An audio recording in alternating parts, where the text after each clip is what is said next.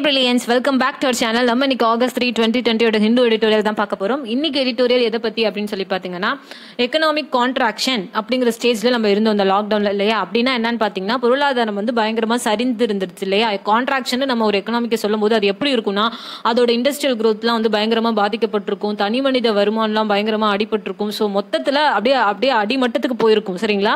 அந்த ஒரு ஸ்டேஜ்ல இருந்து இப்போ ஜூன் மாசத்துல இருந்தே நமக்கு கொஞ்சம் கொஞ்சமா அன்லாக் ஃபேஸ்ல வந்துட்டு எக்கனாமிக் ஆக்டிவிட்டி வந்து ரிவைவ் பண்றதுக்காக கொஞ்சம் ரெஸ்ட்ரிக்ஷனை தளர்வுபடுத்திக்கிட்டே வந்தாங்க இல்லையா. அது மூலமா நம்ம வந்து இப்போ வந்து ஃபர்ஸ்ட் ஸ்டேஜா ஓகே ஓரளவு நம்மளால எக்கனாமியை வந்து புதுப்பிக்க முடியும் அப்படின்ற நிலைமைக்கு கொஞ்சம் ஃபர்ஸ்ட் சைன் நமக்கு தெரிஞ்சிருக்கு, ஒரு அறிகுறி வந்து தெரிஞ்சிருக்கு. அது என்னென்ன மாதிரியான அறிகுறி, எந்தெந்த இண்டஸ்ட்ரியில எப்படி இருக்கு அப்படிங்கிறத சொல்லியிருக்காங்க. இன்னொன்று தெரிஞ்சுக்கோங்க. ஸோ இது வந்து வந்திருக்கு அப்படின்னா கம்ப்ளீட்டாக வந்துட்டு சுத்தமாக, அதாவது நம்ம வந்து 0லேருந்து 50% வந்து ப்ராஃபிட் பார்க்க ஆரம்பிச்சிட்டோம், 75% ப்ராஃபிட் பார்க்க ஆரம்பிச்சிட்டோம்னு அவங்க சொல்ல வரல. இப்போ 50% ஒரு தொழிலில் அடி வாங்குறோம் அப்படின்னா இப்போ வந்து 25% தான் அடி வாங்குறோம். ஸோ அடி வந்து குறைஞ்சிருக்கு ஓரளவு, அதை தான் வந்து சொல்லியிருக்காங்க. சரியா, நம்ம இன்னும் வந்து முன்னேற்றம் அப்படிங்கிறத நம்ம தொடலை இந்த லாக்டவுனால. ஏன்னா லாக்டவுனுக்கு முன்னாடியே நம்மளோட எக்கனாமி ரொம்ப சரிஞ்சுக்கிட்டு தான் வர ஆரம்பிச்சிச்சு இல்லையா. ஸோ இப்போ வந்து லாக்டவுன் அப்போ ரொம்ப சரிஞ்சிருச்சு, அதுலேருந்து இப்போ திரும்ப வந்து ஸ்டெப் பை ஸ்டெப்பாக மேலே ஏறிட்டு இருக்கோம் சரிங்களா. ஸோ அதை பற்றி தான் இன்றைக்கி எடிட்டோரியல் நம்ம பார்க்க போகிறோம், பார்த்துருவோம். ஃபர்ஸ்ட் டைட்டில் என்ன அப்படின்னு சொல்லி பார்த்தீங்கன்னா contraction ஸ்லோஸ் on signs of economic recovery அப்படின்னு சொல்லியிருக்காங்க இல்லையா. ஸோ என்ன அப்படின்னா இந்த மாதிரி எக்கனாமிக் கான்ட்ராக்ஷன் வந்து ரொம்ப குறைய ஆரம்பிச்சிருக்கு, ரொம்ப இல்லை குறைய ஆரம்பிச்சிருக்கு. ஸோ வந்து எக்கனாமிக் வந்து கொஞ்சம் கொஞ்சமாக ரெக்கவரி ஆகிட்டு இருக்கு அப்படிங்கிறத சொல்லியிருக்காங்க.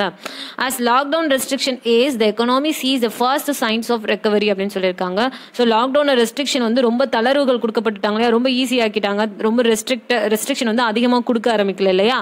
ஸோ அதனால நம்ம வந்து ஃபர்ஸ்ட் சைன் ஆஃப் ரெக்கவரியை பார்க்க முடியுது நம்மளோட எக்கனாமியில் அப்படிங்கிறத சொல்லியிருக்காங்க.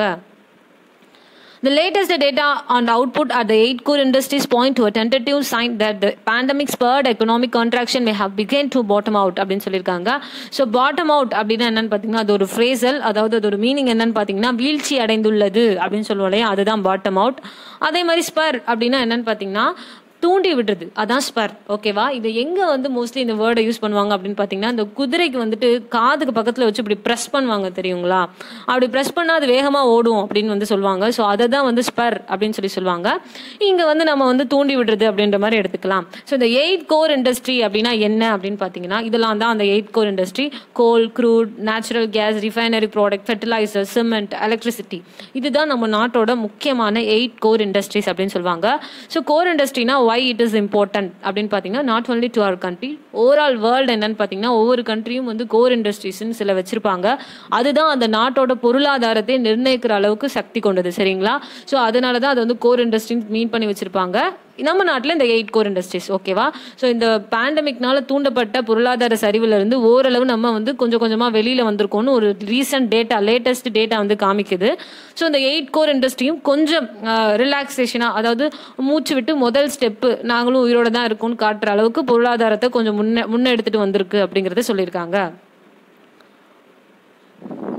Commerce Ministry provisional figures show that while overall production at the infrastructure industries extended their year-on-year decline to a fourth straight month in June, shrinking 15%, the pace at which activity contracted slowed for a second consecutive month following April's precipitous 37% plunge அப்படின்னு சொல்றாங்க. So plunge அப்படின்னா வீழ்ச்சி, precipitous அப்படின்னா என்னன்னு பார்த்தீங்கன்னா திடீர்னு ஏற்றம் அடைகிறது இல்லைன்னா திடீர்னு வீழ்ச்சி அடைகிறது, அதை தான் வந்து precipitousன்னு சொல்லுவாங்க.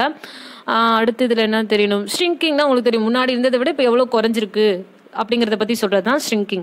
இயர் ஆன் இயர் அப்படின்னா இந்த இயரை போன இயரோட கம்பேர் பண்ணுவாங்க, அதுதான் வந்து இயர் ஆன் இயர். ஓகே, இப்போ வந்து சொல்லலாம் காமர்ஸ் மினிஸ்ட்ரி வெளியிட்ட அந்த அஃபிஷியல் டேட்டா வந்து என்ன சொல்லுது அப்படின்னு பார்த்தீங்கன்னா இன்ஃப்ராஸ்ட்ரக்சர் இண்டஸ்ட்ரி இருக்கும் இல்லையா, உள்கட்டமைப்பு இண்டஸ்ட்ரியா, உள்கட்டமைப்பு தொழில்கள், அது வந்து ஒட்டுமொத்தமாக பார்த்தீங்கன்னா உற்பத்தியில் வந்து ஜூன் மாதம் வரைக்கும் பார்த்தீங்கன்னா தொடர்ச்சியாக 4வது மாதமாக வந்து திரும்பவும் ஜூன் மாதத்தில் 15% வந்து சுருங்கி இருக்கு, விச் மீன்ஸ் வீழ்ச்சி அடைஞ்சிருக்கு சரிங்களா. ஸோ இது வந்து இப்போ ரீசெண்டாக வந்த சர்வே வந்து காமர்ஸ் மினிஸ்ட்ரியிலேருந்து வந்த சர்வே வந்து சொல்லியிருக்கு. ஸோ இது வந்து என்னன்னு பார்த்தீங்கன்னா செகண்ட் கன்சிக்யூட்டிவ் மந்த்தாக ஏப்ரலில் வந்து 37% வந்து ஏற்கனவே வீழ்ச்சி அடைஞ்சிருந்தது, திரும்பவும் ஜூன் மந்த்லேயே, ஏப்ரல்லையும் வீழ்ச்சி அடைஞ்சிருக்கு, மேலே ஆயிருக்கு, இப்போ ஜூன் மந்த்லேயே வந்து 15% வந்து வீழ்ச்சி அடைஞ்சிருக்கு அப்படிங்கிறத சொல்லியிருக்காங்க. The sector-wise performance also affirms that the gradual reopening since June appears to have helped tease back some smothering of demand in the economy. Of the 7 industries that extended their contraction, only coal shrank at a faster phase, than in May when production had declined 14% அப்படின்னு சொல்லியிருக்காங்க. So sector wise பார்க்கும்போது performance வந்து ஓரளவு நமக்கு என்ன confirmation கொடுத்துருக்கு அப்படின்னா June மாதத்துலேருந்து கிராஜுவலாக ஸ்டெப் பை ஸ்டெப்பாக ரீஓப்பனிங் ஆகிட்டு இருந்துச்சு இல்லையா எல்லா வேலைகளும் எக்கனாமிக்கு தேவையான வேலைகள்லாம். அது வந்து என்ன காட்டுது அப்படின்னு பார்த்தீங்கன்னா ஓரளவு எக்கனாமியோட டிமாண்டை வந்து திரும்ப பெறதுக்கு கொஞ்சம் ஹெல்ப்ஃபுல்லாக இருக்குன்னு சொல்லியிருக்காங்க. ஸ்மார்ட்டரிங் அப்படின்னா என்னன்னு பார்த்தீங்கன்னா அரைகுறை அறிவு அப்படின்னு சொல்லுவாங்க இல்லையா, ஸ்லைட் சூப்பர்ஃபிஷியல் நாலேஜ், அதுதான் வந்து ஸ்மார்ட்டரிங்னு சொல்லுவாங்க. ஸோ அடுத்து என்ன சொல்லியிருக்காங்க அப்படின்னு பார்த்தீங்கன்னா அந்த 8ல் வந்துட்டு அந்த 7 இண்டஸ்ட்ரீஸ் வந்து ஓரளவு தன்னோட வேலையை வந்து புதுப்பிக்க ஆரம்பிச்சிருச்சு. ஆனால் கோல் மட்டுமே திரும்ப என்ன வீழ்ச்சியை தான் சந்திச்சிட்டு இருக்குது. ஸோ எவ்வளோ குறைஞ்சிருக்குன்னு பாருங்க, -15.5%. ஸோ ஏற்கனவே குறைஞ்சிட்டு இருந்ததுல இன்னும் அதிகமாக குறைய ஆரம்பிச்சிருக்கு அப்படிங்கிறத சொல்லியிருக்காங்க. சரிங்களா? Refinery products, the largest weight on the index, contributing 28%, shrank 8.9%, marking an improvement from the 21.3% contraction seen the previous month அப்படின்னு சொல்றாங்க. ஸோ ரிஃபைனரி ப்ராடக்ட்ஸை பொறுத்த வரைக்கும் அது வந்து அதிகபட்சமாக 28% தன்னோட கான்ட்ரிபியூஷனை எப்போவுமே கொடுக்கக்கூடிய ஒரு இண்டஸ்ட்ரி. அதில் பார்த்தீங்கன்னா ஸோ மே மந்தில் பார்த்துட்டிங்கன்னா ப்ரீவியஸ் மந்த் ஜூனுக்கு முன்னாடி டேட்டா சரிங்களா. ஸோ ப்ரீவியஸ் மந்த்னா மே மந்த் பார்த்தீங்கன்னா 21.3% வீழ்ச்சி அடைஞ்சிட்டு இருந்துச்சு. இப்போ அதுலேருந்து பயங்கரமாக ஒரு முன்னேற்றம் அடைஞ்சு இப்போ வந்து வெறும் 8.9% வீழ்ச்சியை தான் அது பார்த்துருக்கு. சரிங்களா? ஸோ ஒரு பயங்கரமான ஒரு இம்ப்ரூவ்மெண்ட் தான் இது அப்படிங்கிறத சொல்லியிருக்காங்க. The lifting of restriction on inter and intrastate movement of person and goods revived both vehicular movement and consequently demand for auto fuels அப்படின்னு சொல்றாங்க. ஸோ ரெஸ்ட்ரிக்ஷன் அந்த லாக்டவுனோட ரெஸ்ட்ரிக்ஷனை வந்து ஓரளவு தளர்த்திட்டாங்க. ஓரளவு இல்லை, கொஞ்சம் அதிகமாகவே, அதாவது ஸ்டேட்டுக்கு உள்ள வெளியே போய்க்கலாம், எந்த பிரச்சனையும் இல்லை, நிறைய ரெஸ்ட்ரிக்ஷன்லாம் கிடையாதுங்கிற ஒரு நிலைமையை கொண்டு வந்துட்டாங்க. ஸோ இப்போ என்ன ஆயிடுச்சு அப்படின்னு பார்த்தீங்கன்னா மக்களும் சரி சரக்குகள் ஏற்றிட்டு போயிட்டு இருக்கிற வெஹிக்கிளும் சரி தன்னோட மூவ்மெண்ட் வந்து அதிகப்படுத்திருக்கு இல்லையா. அப்படி இருக்கும்போது ஆட்டோ ஃபியூலுக்கான டிமாண்ட் வந்து அதிகரிச்சிருக்கு. ஸோ அது மூலமா இருக்கக்கூடிய எக்கனாமிலாம் கொஞ்சம் வளர ஆரம்பிச்சிருக்கும் அப்படிங்கிறத சொல்லியிருக்காங்க. With personal modes of mobility preferred given the fear of infection, petrol product consumption grew 11% month on month in June அப்படின்னு சொல்றாங்க. ஸோ இந்த பேண்டமிக் இருக்கக்கூடிய இந்த இன்ஃபெக்ஷன் பரவிடுமோ அப்படிங்கிற பயத்தினால இப்போ நிறைய பேர் ப்ரிஃபர் பண்ணுறது என்னன்னு பார்த்தீங்கன்னா தனியாக போகிறது, பர்சனல் மோட் ஆஃப் மொபிலிட்டி. தனியாக போய் அதாவது யாரு கூட சேர்ந்து ஒரு பப்ளிக் டிரான்ஸ்போர்ட்டோ இல்லை ஒரு 2 பேர்த்து கூட சேர்ந்து போகிறத யாருமே விரும்புறது இல்லை. ஸோ எல்லாருமே தனித்தனியாக போக தான் விரும்புகிறாங்க. அப்போனா ஆட்டோமேட்டிக்காக என்ன ஆகும், பெட்ரோல் ப்ராடக்டோட கன்சம்ஷன் வந்து அதிகமாகும். ஸோ அது வந்து 11% வந்து அதிகமாக இருக்குது போன மாதத்தை கம்பேர் பண்ணும்போது. நான் எப்படி இயர் ஆன் இயர்னா இந்த வருஷத்தை போன வருஷத்தோட கம்பேர் பண்றதுன்னு சொன்னேனோ அதே மாதிரி தான் மந்த் ஆன் மந்த்னா இந்த மாசத்தை போன மாசத்தோட டேட்டாவோட கம்பேர் பண்றது.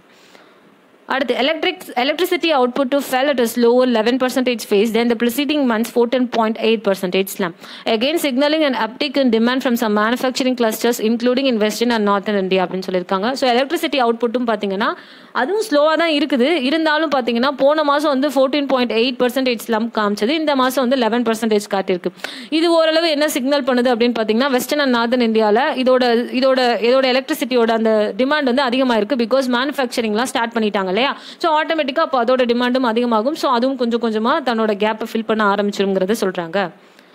Among the other sectors, while steel production continued to tumble, output shrank by more than a third from June 2019. Cement appeared to have put the worst behind as urban construction and projects under the rural job guarantee scheme spurred demand அப்படின்னு சொல்றாங்க. So other sectors எல்லாம் பார்க்கும்போது steel production வந்து continue to tumble அப்படின்னா என்னன்னு பார்த்தீங்கன்னா என்ன சொல்றது, ஒரு கண்ட்ரோலே இல்லாமல் தமிழில் பல்ட்டி அடிக்கிறதுன்னு சொல்லுவோம் இல்லையா, திடீர்னு ஒரு நம்ம வந்து அப்படியே ரோல் ஆகிட்டே போவோமே, அதுதான் வந்து டம்பிள்னு சொல்லுவாங்க. ஸோ இங்கே என்ன சொல்லியிருக்காங்க அப்படின்னா அதே மாதிரி ஸ்டீல் இண்டஸ்ட்ரீஸ் வந்து கோல் மாதிரியே இன்னும் குறைஞ்சிக்கிட்டே தான் போயிட்டு இருக்கு அப்படிங்கிறத சொல்லியிருக்காங்க. ஸோ ஜூன் 2019 பாருங்க 33.8% வந்து இருந்திருக்கு. சாரி, ஜூன் 2019 வேற ஒரு நம்பர் இருக்கு. ஸோ அதை கம்பேர் பண்ணும்போது -33.8% வந்து திரும்ப வந்து ஸ்லோ டவுன் ஆயிருக்கு. திரும்ப தன்னோட அவுட்புட்டை இவ்வளோ தூரம் சரிவை சந்திச்சிருக்கு ஸ்டீல் செக்டார் அப்படிங்கிறத சொல்லியிருக்காங்க. ஸோ இதுக்கு காரணமாக என்ன சொல்றாங்க அப்படின்னு பார்த்தீங்கன்னா அர்பனில் அதாவது நகரத்தில் நடந்துட்டு இருக்க அந்த கன்ஸ்ட்ரக்ஷன் ஒர்க்ஸும் பிளஸ் ரூரல் ஜாப் 100 நாள் வேலை திட்டம்னு சொல்லுவாங்களே, கன்ஃபார்மாக வேலை கொடுப்போம்னு சொல்லுவாங்களே. ஸோ அந்த வேலை திட்டத்தில் இந்த சரிவு கவனக்குறைவு அதெல்லாம் தான் வந்து இதுக்கு ஒரு காரணமாக இருக்கலாம் அப்படிங்கிறத சொல்லியிருக்காங்க. சரிங்களா? Cement output fell 6.9%, a sharp deceleration in the face of decline from May's 21.4% contraction அப்படின்னு சொல்றாங்க. ஸோ சிமெண்டோட அவுட்புட் பார்த்தீங்கன்னா 6.9% வந்து குறைஞ்சிருக்கு. மேலே வந்து 21.4% அளவுக்கு சரிவை சந்திச்சுட்டு இருந்தது. இப்போ கொஞ்சம் முன்னாடி போயிட்டு இப்போ வெறும் 6.9% சரிவை தான் பார்த்துட்டு இருக்கு அப்படிங்கிறத சொல்லியிருக்காங்க. Cement output. Fertilizer, the only industry to post growth for a second straight month, however, saw the expansion ease to 4.2% from 7.5% in May அப்படின்னு சொல்லியிருக்காங்க. ஸோ ஃபெர்டிலைசர் இண்டஸ்ட்ரி தான் ஒரே இண்டஸ்ட்ரி 2வது மாதமாக தன்னோட இம்ப்ரூவ்மெண்ட்டை காமிச்சிட்டு இருக்க இண்டஸ்ட்ரி. ஸோ இதுலேருந்தே தெரிஞ்சிருக்கும் நமக்கு எது ரொம்ப முக்கியம்னு. அக்ரிகல்ச்சர் தான். அது அடுத்த பாயிண்ட்லேயும் சொல்லியிருப்பாங்க பாருங்க. 7.5% வீழ்ச்சியை பார்த்துட்டு இருந்தது, இப்போ 4.2% தான் இருக்குது. ஸோ இந்த அளவுக்கு ஒரு இம்ப்ரூவ்மெண்ட் காட்டியிருக்கு ஃபெர்டிலைசர் சைடை பார்க்கும்போது. Still with the monsoon activity above normal, so for this year, Kharif sowing was almost 14% higher as on July 31 than at the same time in 2019 அப்படின்னு சொல்லியிருக்காங்க. ஸோ மான்சூன் ஆக்டிவிட்டியில் இந்த தடவை எபோவ் நார்மலில் இருக்குது. இப்போ நார்மலாக எப்போதும் இருக்கிறத விட இந்த தடவை மான்சூன் வந்துட்டு கொஞ்சம் அதிகமாக தான் இருக்குது. ஸோ நம்ம எதிர்பார்த்ததை விட இன்னும் கொஞ்சம் அந்த என்ன சொல்கிறது அறுவடையெல்லாம் சொல்லுவாங்க இல்லையா, அவுட்புட், அந்த அக்ரிகல்ச்சர் அவுட்புட் வந்து கொஞ்சம் அதிகமாக வரவே வாய்ப்பு இருக்குது 2019 கம்பேர் பண்ணும்போது அப்படிங்கிறத சொல்லியிருக்காங்க. சரிங்களா? With the IMD forecasting above average rainfall in August and September as well, the outlook for the agriculture-related rural economy is far more promising than for most other sectors அப்படின்னு சொல்லியிருக்காங்க. ஸோ IMD மெட்டீரியாலஜிக்கல் டிபார்ட்மெண்ட்டோட ஃபோர்காஸ்ட் படி ஆகஸ்ட்லேயும் செப்டம்பர்லேயும் வந்து ஒரு average ரெயின்ஃபாலுக்கு மேலே மழை வரத்துக்கு வாய்ப்பு இருக்குது அப்படின்னு சொல்லியிருக்கிறாங்க. ஸோ இந்த டைமில் வந்து நமக்கு ஒரே ப்ராமிசிங், நமக்கு மூச்சு விட்டுக்கக்கூடிய நம்ம எக்கனாமியை பாதுகாத்துக்கிறதுக்கு நம்ம கண்ணு முன்னாடி இருக்கிற ஒரே வரப்பிரசாதம் அக்ரிகல்ச்சர் தான் அப்படிங்கிறத சொல்லியிருக்காங்க. சரிங்களா? To be sure, the economy is still a fair distance from a sustained turnaround with other data flagging risk to our recovery அப்படின்னு சொல்லியிருக்காங்க. இதுலேருந்து நம்ம தெரிஞ்சுக்கிறது அஷூரன்ஸாக தெரிஞ்சுக்கக்கூடிய ஒரே விஷயம் என்ன அப்படின்னு பார்த்தீங்கன்னா, இன்னமும் நம்ம சஸ்டைன்ட் அந்த நிலையான ஒரு எக்கனாமியை தோற்றத்துக்கு இன்னமும் கொஞ்சம் தூரம் நமக்கு இருக்குது. பட் என்ன அப்படின்னு பார்த்தீங்கன்னா, ஓரளவு இருந்த அந்த ஒரு சுத்தமாக முடங்கி இருந்ததுக்கு இப்போ கொஞ்சம் ஒரு தளிர் விட்டு எல்லாம் வருது. ஸோ இந்த இதை பார்க்கும்போது நம்ம தொற்ற தூரத்தில் தான் அந்த எக்கனாமி இருக்குது, அந்த நிலையான எக்கனாமி இருக்குது. கொஞ்சம் அதுக்கு ரிஸ்க் எடுத்து போக வேண்டியது இருக்கும் அப்படிங்கிறத சொல்லியிருக்காங்க. For when the significant shortfall in GST collection point to our difficulties the central and state governments are facing in garnering crucially needed revenue அப்படின்னு சொல்லியிருக்காங்களே. இல்லை, கார்னரிங் அப்படின்னா என்னன்னு பார்த்தீங்கன்னா சேகரித்தல், கேதர் ஆர் கலெக்ட், அதான் வந்து கார்னரிங்னு சொல்லுவாங்க. ஸோ இந்த மாதிரி ஜிஎஸ்டி கலெக்ஷன் வந்து பயங்கரமாக அடி வாங்கிச்சு. நம்ம நேற்று கூட டே பிஃபோர் எஸ்டே வந்து பார்த்துருந்தோம் இல்லையா. ஸோ அந்த ஜிஎஸ்டி கலெக்ஷன் வந்து பயங்கரமாக குறைஞ்சனால சென்ட்ரலும் ஸ்டேட் கவர்மெண்ட்டும் தன்னோட ரெவன்யூக்கு வேற ஏதாவது பண்ண வேண்டியது இருக்கும். ஸோ வேற ஏதாவது பார்த்தா தானே ரெவன்யூ இருந்தால் தானே நம்மளால செலவு பண்ண முடியும் அப்படிங்கிறத சொல்லியிருக்காங்க. This has already swelled the fiscal deficit at the end of the first quarter to 83% of the full year's target அப்படின்றாங்க. ஸோ அந்த நிதி பற்றாக்குறை அப்படிங்கிறது இதுவரைக்கும் பார்த்ததுலேயே வந்துட்டு மொத்த வருஷத்துக்கான டிமாண்டை 83% ஏற்றி விட்டு போயிடுச்சு இதுவரைக்கும் இந்த ஒரு 7 மாசத்துலேயே. ஸோ இது வந்து கவர்மெண்ட்டுக்கு வந்து ஒரு பெரிய சவால் தான். இதை வந்து இந்த மாதிரியான ஒரு சுச்சுவேஷனை ஃபேஸ் பண்ணுறது அப்படிங்கிறது சொல்லியிருக்காங்க. With the new infection curves showing no signs of plateauing as yet, policymakers have the unenviable task of stemming the COVID-19 tide without dampening economic momentumன்றாங்க. இல்லை அந்த பிளாட்யூ அப்படின்னா என்னன்னு பார்த்தீங்கன்னா, பீடபூமி அப்படின்னு சொல்லுவாங்க, அந்த பிளாட்யூ கிடையாது. இதில் என்ன சொல்லியிருக்காங்கன்னு பார்த்தீங்கன்னா, இதுக்கு மேலே இது வந்து இன்க்ரீஸ் ஆகிறதுக்கு இல்லைன்னா ஏதாவது ஒரு சேஞ்ச் காமிக்கிறதுக்கு வாய்ப்பு இல்லை அப்படின்ற ஒரு பாயிண்ட்டை தொடணும் அப்படின்றது தான் பிளாட்யூ. ஸோ அந்த COVID-19 வந்து இதுக்கு மேலே கேஸ் வரத்துக்கு வாய்ப்பு இல்லைன்ற ஒரு இடத்த தொடர்றது தான் பிளாட்யூன்னு இந்த இடத்துல சொல்லியிருக்காங்க. அதே இருங்க, நான் மீனிங் சொல்கிறப்போ உங்களுக்கு புரிஞ்சிடும். அன்ஏவியபிள் அப்படின்னா என்னன்னு பார்த்தீங்கன்னா, நாட் பிளசன்ட் சிச்சுவேஷன். ஓகே, அதான் வந்து அன்ஏவியபிள் அப்படின்னு சொல்கிறது. ஸோ இன்ஃபெக்ஷன் ரேட் அப்படிங்கிறது, அந்த இன்ஃபெக்ஷன் கர்வுங்கிறது இன்னமும் வந்து இதுக்கு மேலே கேஸே இல்லை அப்படிங்கிற ஒரு நிலைமைக்கு வரலை. இருந்தாலும் நம்ம எப்படி பண்ணணும் அப்படின்னு பார்த்தீங்கன்னா, நம்ம பொருளாதாரத்தை முன்னெடுத்து இந்த மாதிரி கொள்கையாளர்கள் வகுப்பாளர்கள்லாம் என்ன பண்றாங்க அப்படின்னு பார்த்தீங்கன்னா, இந்த COVID-19 அதோட அந்த தாக்கம் இருக்கும்போதே அந்த எக்கனாமிக் அப்படிங்கிற ஒரு விஷயம் வந்து பாதிக்கப்படாம எடுத்துட்டு போறது அப்படிங்கிற ஒரு முடிவு எடுத்திருக்கிறாங்க. இது ரொம்பவே சவாலான ஒரு விஷயம் தான். அதை பண்ணணும் அப்படின்னு எடுத்திருக்கிறது பாராட்ட தகுந்தது அப்படிங்கிறத சொல்லியிருக்காங்க. சரிங்களா? ஸோ இதான் இன்னைக்கு எடிட்டோரியல். இதோட வேர்ட்ஸும் வந்து ஒரு 5 to 6 வேர்ட்ஸ் தான் இருக்கும். அதை நான் வந்து உங்களுக்கு PDF ஃபார்மேட்ல கீழே டிஸ்கிரிப்ஷன் பாக்ஸ்ல லிங்க் வச்சிடறேன், எடுத்துக்கோங்க. இன்னைக்கு எடிட்டோரியல் வந்து ரொம்ப ஈஸி தான், உங்களுக்கு படிக்கும் போதே தெரிஞ்சிருக்கும் அது. ஸோ மறக்காம நீங்களும் ஒரு தடவை படிச்சிருங்க. Okay brilliance, see you tomorrow, bye.